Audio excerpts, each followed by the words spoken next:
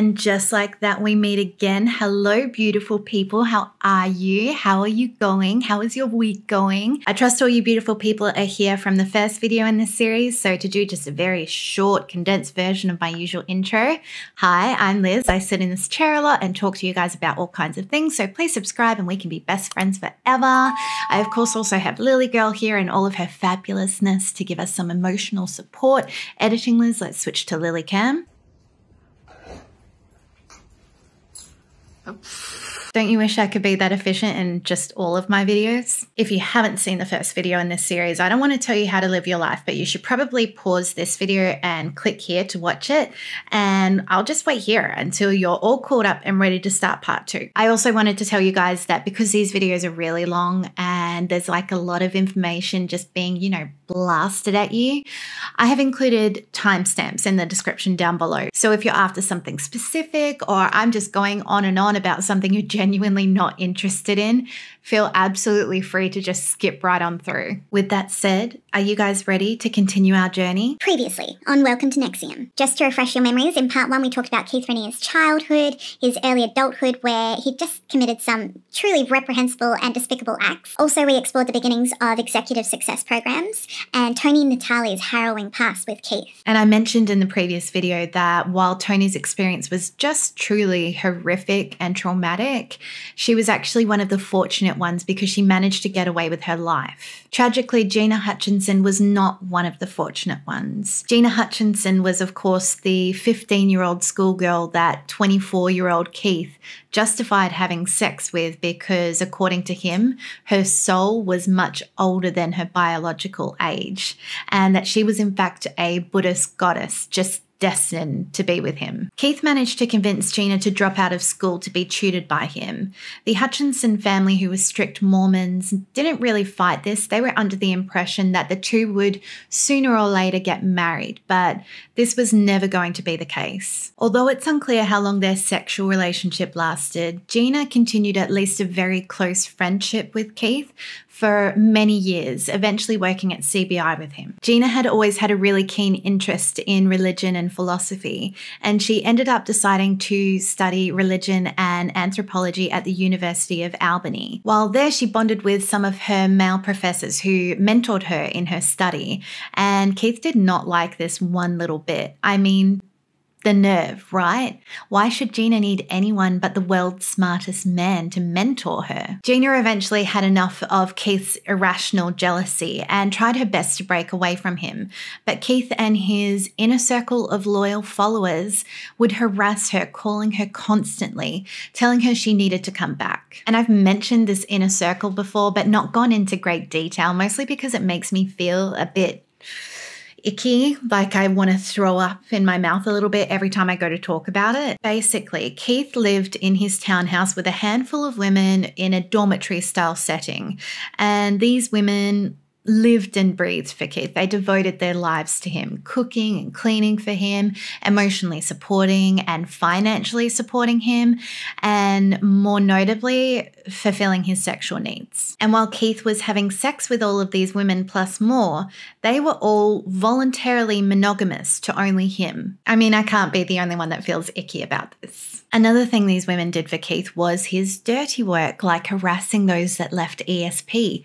For instance, Gina Hutchinson. So these women were calling Gina constantly, showing up on her doorstep. I'm pretty sure one of them even told her that Keith might die if Gina didn't come back because they were just so closely connected, like enmeshed, you know? Gina eventually gave in, and in 2002 she took part in an ESP intensive course, which was like a normal course but more intense. And it was during this course that Gina accused Keith of statutory rape in her teens. Now, around this time, ESP was doing really well, but it needed money to grow, and Keith was well aware of this. As a result, some of Keith's favourite people to recruit were the children of important people, be it politicians, celebrities, successful entrepreneurs, and he would do this under the guise of helping these people step out of their parents' shadow. But in reality, Keith was just after that family's wealth, fame, and power. Among these recruits were Emiliano Salinas, the son of the former Mexican president Carlos Salinas. There was also, and I hope I say this correctly, Rosa Loronco, whose family owned one of the largest newspaper groups in Mexico. India Oxenberg, who was daughter to Catherine Oxenberg of dynasty fame and granddaughter to Princess Elizabeth of Yugoslavia. But the most lucrative recruits that Keith had set his eyes on were Clare and Sara Bronfman, heiresses to the Seagrams Liquor Empire. Around the time that Gina went public with her accusations, the sisters had done a couple of ESP courses and were really keen to work more closely with the company. Scrooge McDuck style, Keith was seeing dollar signs.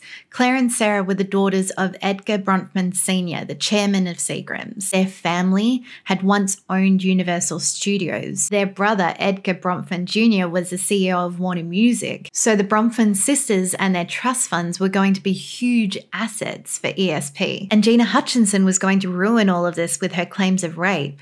If the sisters caught wind of Keith's history of sexually abusing underage girls and children, shit was going to hit the fan fast, and ESP was going to lose out on a whole lot of money. Okay, now, so I don't want to make any accusations here or have anyone say I'm jumping to conclusions, but just keep this dilemma that Keith was facing in the very forefront of your mind for just a moment, okay? On the 11th of October 2002, Gina's body was found outside a Buddhist monastery in Woodstock, New York. She was just 33 years old, and she had died from a gunshot wound to the head from a 20-gauge pump-action shotgun. Her death was ruled a suicide, and as a result, there were very little ballistics carried out.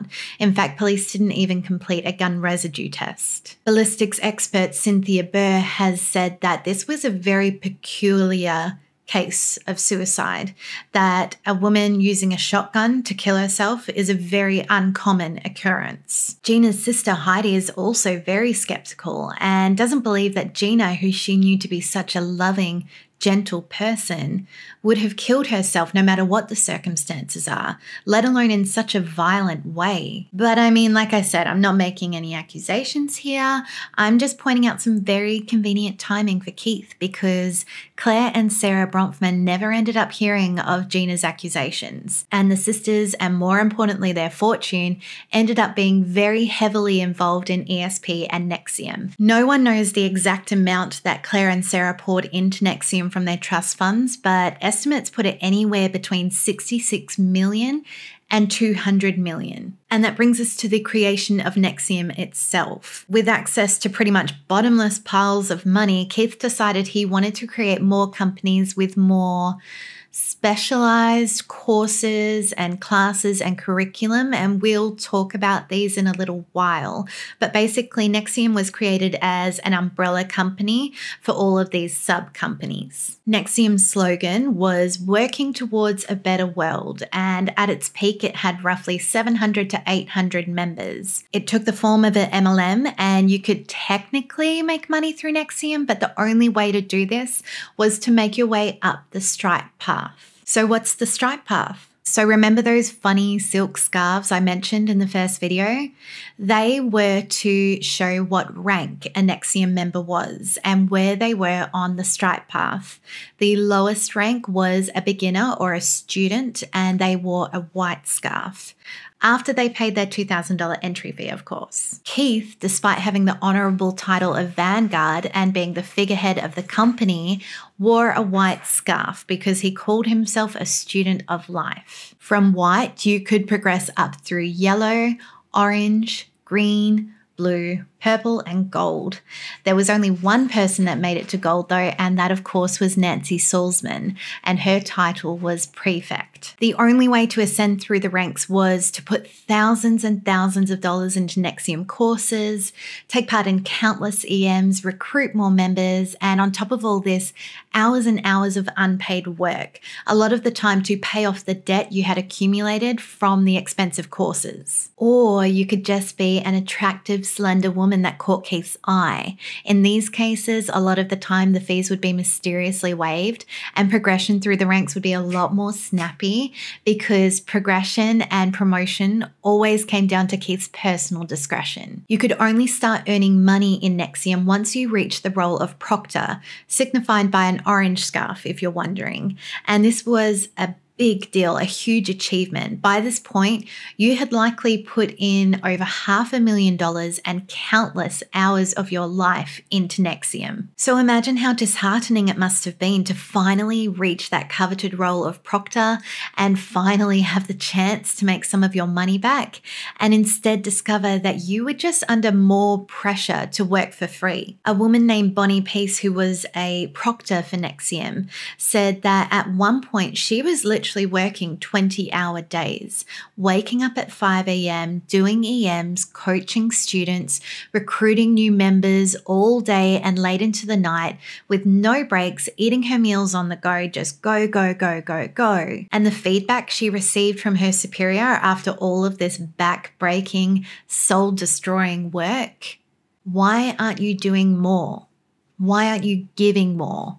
It just feels like you're not committed to the cause. So essentially, if you were working for NXIVM, you were working on an empty tank, maybe even adrenaline in some cases. And if you were to ever ask for rest, you would be told that you didn't need as much rest as you thought you did. I mean, Vanguard only needed 2 to 4 hours sleep a night, plus up to 8 hours during the day, but they would conveniently leave this part out. You'd be told that all rest did was feed your comfort addiction, that you should be uncomfortable, you should be struggling.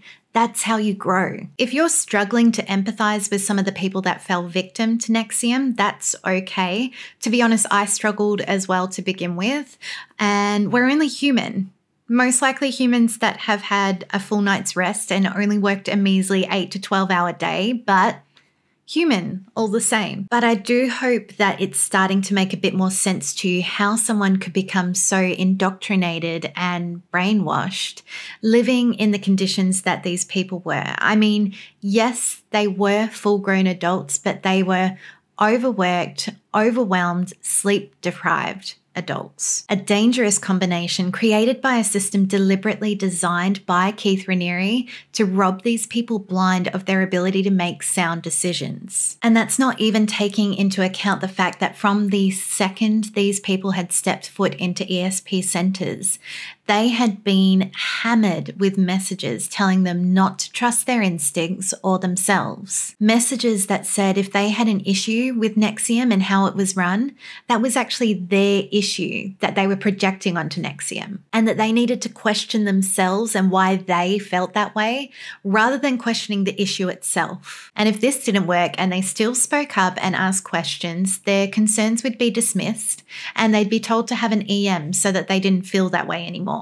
Plus, there was the very real threat held over their heads that if they asked too many questions, they would be labeled a suppressive. There's a very similar term used in Scientology, a suppressive person or an SP, and the concepts are basically the same. A suppressive was someone who had such low self-esteem that when they saw something good and pure and beautiful, their instinct was to destroy or suppress it. Espions were told that everyone had suppressive tendencies. That was just part of being human.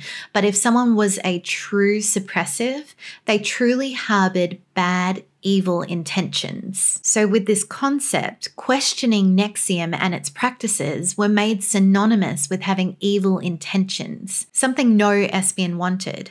And as a result, NXIVM and by default Keith Raniere were truly above question. In November 2002, a woman named Kristin Snyder took part in a $7,000 16-day ESP intensive course held in Anchorage, Alaska. By this point in time, ESP had sent its tendrils out of Albany, taking hold with centers in places like Los Angeles, Seattle, Anchorage, and several centers in Mexico. Kristin was 35 years old, lived with her wife Heidi Clifford, and worked as an environmental consultant. She was described as someone that was level-headed and never moody, a valued and respected member of her community who, according to all of her family and friends, had never in the past experienced issues with her mental or emotional health. Kristin had always been an overachiever, and she was sold on the idea that ESP would help her progress in her career and enhance her personal life. In January 2003, after that initial ESP intensive course she attended, Kristin travelled to Albany to meet Keith Raniere, and it was later revealed that during this several-day visit, Keith privately mentored Kristin. Allegedly, Keith was very excited about this opportunity to mentor Kristin because it gave him the chance to find out if his private mentoring could convert a gay woman to heterosexuality. And I trust you guys are picking up what I'm putting down with all these quotes around mentoring. Her family says that when she returned home from Albany, Kristin was just a different person. She was increasingly withdrawn, she was depressed, and she was sleep deprived. She told her wife Heidi that Vanguard didn't need sleep, so I don't need sleep either. Kristin was obviously upset, but swore Keith was a great man. Anytime someone tried to talk to her about what had happened in Albany, she would cut the conversation off and go and call her ESP coach. Her mother said that Kristin became delusional during this time, claiming that she was responsible for the Columbia shuttle disaster, a fatal incident that occurred on the 1st of February 2003 when the space shuttle Columbia disintegrated upon re-entering Earth's atmosphere, killing all 7 astronauts on board. Despite, or maybe because of the serious concerns she had over this Keith Raniere guy, Heidi agreed to join Kristin on another ESP intensive course being held in Anchorage in February. And on the 10th day of this intensive course, Kristin was physically removed from the classroom, screaming and crying, while the instructor told the other students to ignore her, that she was just doing this for attention. Earlier in the class, Kristin had become increasingly distressed, expressing suicidal thoughts and claiming multiple times that she was pregnant with Keith's baby. Heidi asked the instructor if she could take Kristin to the hospital, but the instructor just told her again that there was no need because Kristin was just doing this for attention. So at about 4 p.m. on the 6th of February 2003, Heidi watched her wife Kristin get into their 1999 Toyota truck and drive off. And that was the last time Kristin Snyder has ever been seen. Heidi called the police that evening when Kristin failed to come home, and 2 days later, her abandoned truck was found in Resurrection Bay, which was an hour-and-a-half drive away from Anchorage. And on the passenger seat of the truck, they found a handwritten letter that both sends ice-cold shivers down my spine and makes me want to cry because it's just so heartbreaking. The letter read, "I attended a course called Executive Success Programs, aka NXIVM, based out of Anchorage, Alaska and Albany, New York. I was brainwashed and my emotional center of the brain was killed/turned off. I still have feelings in my external skin, but my internal organs are rotting. Please contact my parents if you find me or this note. I am sorry, life. I didn't know I was already dead. May we persist into the future." Next to this letter was another one that read, "No need to search for my body." Despite this second note, there was an extensive 2-day search for Kristin, including authorities, ski patrollers, members of the public, the Coast Guard, helicopters, but Kristin's body was never found. It was discovered, however, that a camping rental store near where Kristin's truck had been discovered had been broken into, and the only things that were missing was an old kayak and a pair of oars, and these were also never found. It was believed that Kristin had stolen the kayak and dragged it down to the water where she committed suicide by intentionally tipping it and drowning. Keith Raniere, however, believed that Kristin was alive and told his followers that her death was all a big hoax, that she was living in Mexico. But despite him hiring his own private investigators to look into her disappearance, Keith never managed to find Kristin either. So honestly, it's all a big mystery. Did Kristin commit suicide like her presumed death certificate says? Did she run away to start a new life? Or did Keith Raniere have her kidnapped and or killed to shut her up? To this day, despite a lot of speculation, no one knows. So ESP had been running for 6 or 7 years when Jness began. And Jness. Oh, Jness. Jness was a women's-only group that focused on female empowerment, or at least it claimed to. It was supposed to teach women how their gender affected their role in society and in relationships. Jness was started by Pam Kafritz, one of Keith's life partners, a member of his inner circle. And while it was promoted to be all about women empowering women, the curriculum was all written or co-written by Keith, and it was just crawling with misogynistic and archaic themes. The program was broken up into 11 8-day workshops that cost $5,000 each. And in these workshops, women were taught really fun things like that they were naturally monogamous creatures that were designed to only be with one man. But men, on the other hand, were naturally polyamorous and needed to spread their seed. Yuck. Ugh, so gross.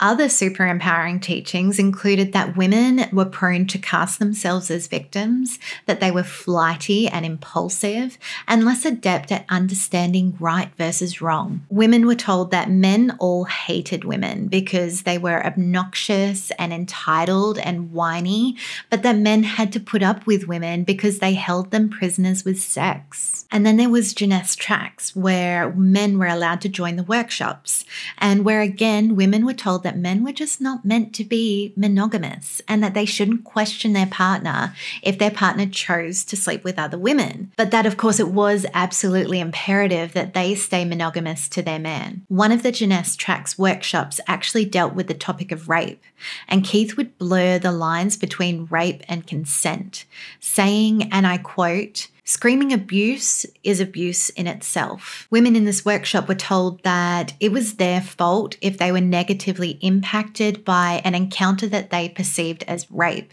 because that encounter only happened to their bodies, not to them. So what was the issue? And believe it or not, this is barely scratching the surface of some of the incredibly damaging and depraved things that Keith had to say about sexuality. Some of the footage of his talks that I came across where he talks about the sexual abuse of children and argued that it was a societal concept, I can't even repeat because it's sickening. Now, the male counterpart to Jness was SOP, or Society of Protectors, and this was a militant-style group that claimed its intention was to build character and turn its members from little boys into men, mostly with a lot of macho yelling. There was also a lot of physical training in SOP in an apparent attempt by Keith to weaponize his most loyal followers, to create an army, if you will. Part of the training was readiness drills, where the person in command would send out a text at any random time of the day or night to their team saying ready.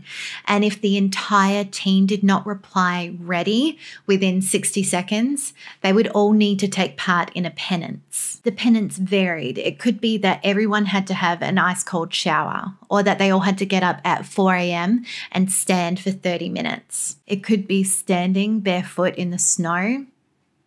You get the idea. Now bear with me because I want to talk about the Stanford prison experiment before we talk about the next group because, well, you'll see. It's important though, just trust me, okay? For those of you who have not heard of this experiment, it's pretty intense. I'll include a link down below with a more in-depth look into it. But to give you just a very brief overview, in 1971, a research group at Stanford University conducted a social experiment where the goal was to investigate the psychological effect of perceived power. So they created a mock prison and they assigned the role of either guard or prisoner to a bunch of volunteer students.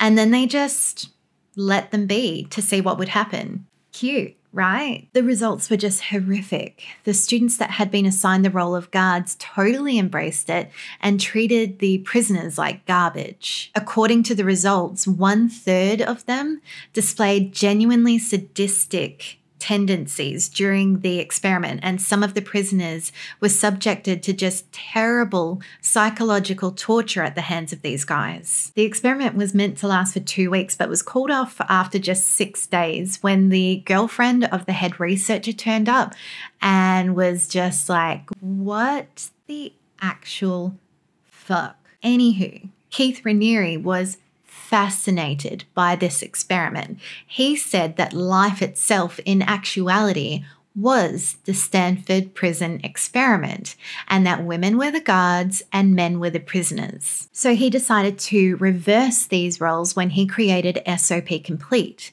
In SOP Complete, the women of NXIVM were invited to take part in SOP training with the men. And this is probably one of the most disturbing things I came across in my research. Keith told the men of SOP that women were princesses that had never had to have their pride broken in the way that little boys do, like in locker room scenarios or on the playing field. And that SOP Complete was a way for the men to help the women experience the humiliation and degradation that little boys did. While taking part in the training, women were not allowed to eat, drink, or use the bathroom without asking for permission. And they also needed to sign an agreement saying that they would accept all feedback without talking back. If they did argue, then they would be forced to wear a mask or a tiara. Clare Bronfman was actually forced to wear a jockstrap for arguing with one of the men. As a result, the women quickly fell into compliance, much like the prisoners in the Stanford prison experiment, because this was the safest way to make sure that they weren't singled out or humiliated or punished. SOP Complete was promoted to the men as a way to get their own back at women for all the pain they put them through with their nitpicking and their nagging and their crying. And this, of course, appealed to a lot of NXIVM men with all of the toxic teachings going around. A lot of the men felt terrible about it though, but if they spoke out or said they had an issue with the way the women were being treated, in true NXIVM style, it would be turned back on them. They would be told, well, there must be something wrong with you if you don't want to help these women by humiliating and shaming them. You should probably go get an EM to deal with that. A lot of the women who went through SOP Complete reported exiting the course feeling extremely positive feelings towards the torturers. I mean the men. You know, like Stockholm Syndrome, where the captive develops empathy and affection for their captors. And there were so many other courses, guys, literally something for everyone. If Jness or SOP didn't appeal to you, there was XOSO, which focused on fitness. There was The Source, where you could work on your public speaking and performance skills. If you were into singing, you could join the singing group, Simply Human. Oh, you have kids? Well, you could enroll them into Rainbow Cultural Garden, a daycare program where the kids were looked after by a different nanny every day that each spoke to them in different languages. Basically, Keith Raniere had his fingers in all of the pies. And then every summer, everyone in NXIVM, who I remind you was already putting thousands of dollars into these courses and workshops we've spoken about, were encouraged to fork out an extra 20 grand on a corporate retreat in upstate New York called Vanguard Week. Vanguard Week, or V Week as it was commonly referred to as, was a week-long celebration of Keith Raniere's birthday.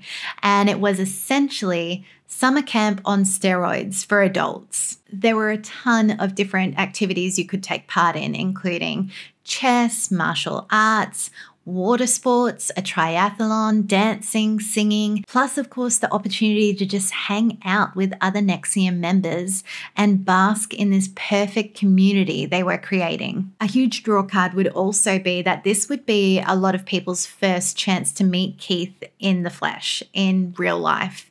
And they would all say just how surprised they were at how human and humble he was. The grand finale of V Week was V Day, Keith's birthday, where groups from different NXIVM centres would perform tributes as birthday gifts for Keith in his honour. V Week was described as extremely overwhelming and exhausting, almost as though it was meant to break you down psychologically.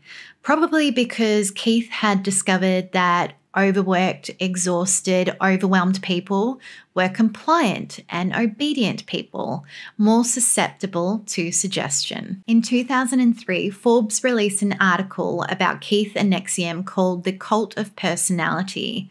Keith had agreed to be interviewed by Forbes and give them an inside look at the company because he honestly thought it was going to be a positive article. The article was in fact scathing, calling to attention amongst other things Keith's failed business ventures, his vicious legal attacks on Tony Natale, and his self-serving teachings that were essentially filled with gibberish, accusing him of creating his own version of English to confuse and mislead his followers. The article then, very humorously in my opinion, went on to liken those teachings to horse manure.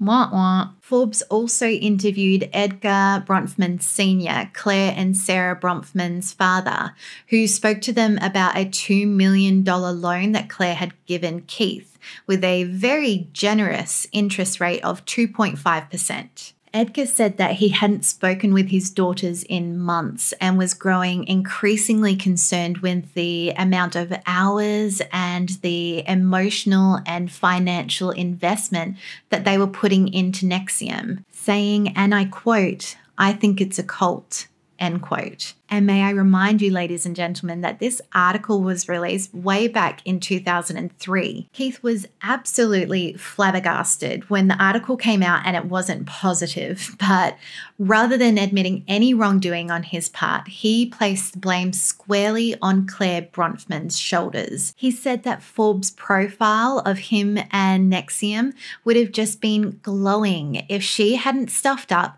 and told her father about the $2 million loan. And this was something that Clare would spend the next decade and more trying to make up for. You know, for someone who continually claimed there was no such thing as victims, you're surely picking up a pattern here where Keith Raniere would consistently portray himself as the ultimate victim. The Forbes article would not be the only negative press that NXIVM received. In fact, most of the press they received was negative. But Keith was mostly unfazed, telling his followers that said that, NXIVM needed to work on their image, that he didn't want the weak-minded people that would fall for the lies that the media was peddling anyway. In our next and final video, we are going to talk about the very event that triggered the creation of DOS, the secret subgroup of sex slaves, an event that saw 9 very high-ranking women from within NXIVM leave the company. We're going to talk about DOS itself, of course, how actress Alison Mack got involved,